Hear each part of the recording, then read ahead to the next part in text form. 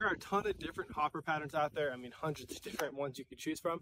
But the ones that we find are the most productive and been the most effective for us, if there's just two hopper patterns that we grab, is at number 2, we love the Schroeder's parachute hopper. It's very realistic. It's a little bit lighter. It seems like the fish get a really good hook set when they grab it.